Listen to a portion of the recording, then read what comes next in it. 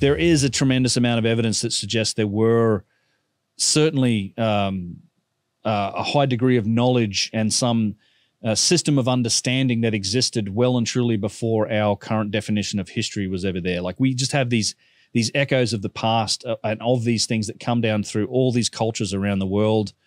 They come down through us through ancient maps. They come down through us through architecture. But, you know, they even come down through to us in ancient religions and stories. And even our modern religions have some of these details encompassed in them. Things like celestial knowledge, understanding of the heavens, of the motion of the earth and of the planets. These things are encoded into religions and cultures, when, even in some cases where those cultures themselves had no way of knowing this. There's a good book, it's called Hamlet's Mill, that kind of explores this topic. And it shows that there's a correlation in the same set of sort of astronomical data on things like the precession of the equinoxes, which is a 26,000 year cycle that we go through about what the wobble. Yeah, right. It's like, well, it's not quite the same. The wobble is the obliquity of the ecliptic. It's like the angle of the Earth that changes. Precession of the equinoxes is, you know, what constellation the sun rises behind, like it all rises in during the spring. During that 27-year period. Or is it 26? 26,000 year cycle, 26 and a half. It actually varies because the 26,000 year period. Yeah. So right now we're in the age of Pisces. So on the I believe it's the spring equinox, or it might be the solstice. I should know. It's like we look at what constellations behind the sun when the sun rises on that day. And right now we're in the house of Pisces. So it lasts about 2,600 years. Thereabouts is the age of Pisces. They vary a little because the constellations are a little different in size and scope.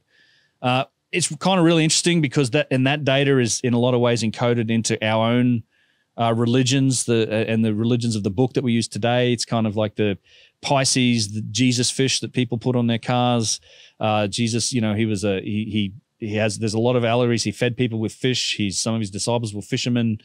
The age before Pisces was the age of Aries, the ram, which started at about year 0. So Jesus kind of came in right when we transitioned into the age of Pisces. And if you go back through like the religions of the book, I mean, your representation or your primary figure is Moses, and Moses blew the ram's horn. You know, he was a Jew, so he's kind of representative of the age of Aries, the ram. And before Moses, and before that was till about 2000 BC. And before that, we were in the astronomical age of Taurus, the bull. So one of the stories in the Bible of Moses coming down from Mount Sinai with the 10 Commandments, he finds his worshippers, he finds his people worshiping a golden calf.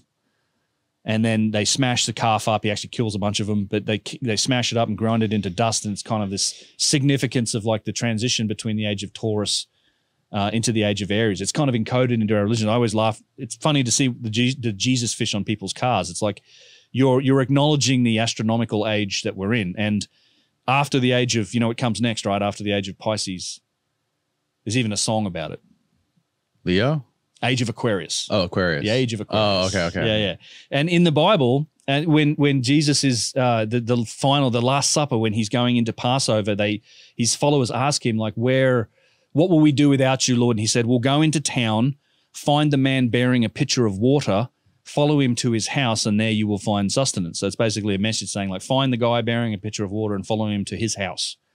Like we're going into the house, or the house of Aquarius, the age of Aquarius after Jesus. So so these things are encoded in there, and there's more specific knowledge in Viking traditions, in all sorts of ancient religions that have to do with like celestially significant numbers, 72, and all of these numbers that are associated with precession turn up in all of these religions from all around the world, even when such cultures don't have the ability to make those observations themselves. So the idea being that all of this came from a seed point. Like, so if there was, go with the theory that there was some sort of globally advanced civilization that understood the mechanics of the heavens and of the earth in great detail, and then that stuff was then disseminated into all of these disparate cultures after cataclysm, and they were put into these tales and stories, and things were deified, because that's how we do oral traditions, right? We don't just say, oh, there's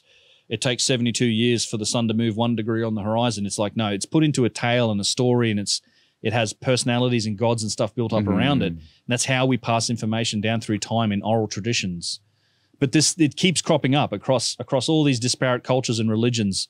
So it all seems to point back to this idea that there was a seed culture, like there was a something that put this data in there in the first place. Someone understood all of this. And in order to understand it, you need to have a high degree of technology and just grasp of like the motions of the heavens and the motions of the earth. We see that the same thing applies with longitude and ancient maps. Like there's really accurate maps of things like the coastline of Antarctica before there was ice on top of it that shows up in ancient maps that have been cobbled together from even more ancient maps that have been lost to us because of all these fires in like the Library of Alexandria and other places. They show things like accurate longitude, which is a big problem, like the east-west measurement. We were always good at measuring north-south using the sun. East-west was a problem right up until about the year 1800 when we developed chronometers or watches that were accurate enough to enable us to do it. It was around the time of James Cook's second voyage of discovery. We could develop and actually start to measure longitude, yet longitude and accurate longitude measurements show up on these ancient maps, and they show up in structures like the Great Pyramid. And the only way you can explain that is through technology. Like there's no other way to make those measurements and do them that accurately unless you have significantly advanced technology to at least the level of where we were in the 1800s, if not more than that, it seems like. Because it's one of the things that really blows my mind about all of this stuff is that most of these mysteries that we're seeing now, like the engineering stuff, these ancient maps, we only realized they were mysteries by the time we got into the 1800s. Like it took us so long to develop our technology and our species to really only like 100, 150 years ago, where we could actually look at stuff and go, oh, this is a challenge. Like this is a problem. We developed our industrial base to the point where we can understand the engineering difficulties in this only 150 years ago. So, you know what I mean? Like we've only recently developed our capability enough to the point where we can look at this stuff and say, oh, it's a mystery. So there has to have been something else going on back in the past, because this stuff, it doesn't happen by accident.